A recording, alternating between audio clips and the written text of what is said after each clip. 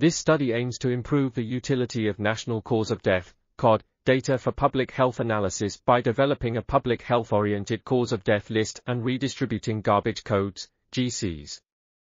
The authors analyzed 4,434 country years of COD data from 145 countries from 1901 to 2008.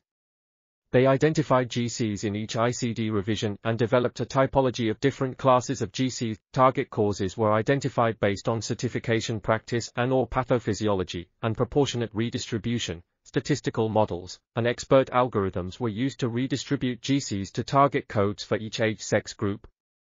The results showed that the fraction of all deaths assigned to GCs varies greatly across countries and ICD revisions.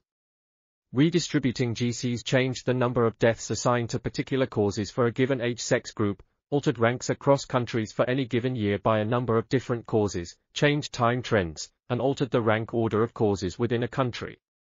The authors believe that mapping COD through different ICD versions and redistributing GCs can substantially enhance the public health utility of COD data, leading to an increased demand for higher quality COD data from health sector decision makers.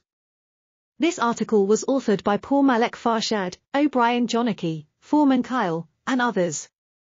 We are RTCLTV, links in the description below.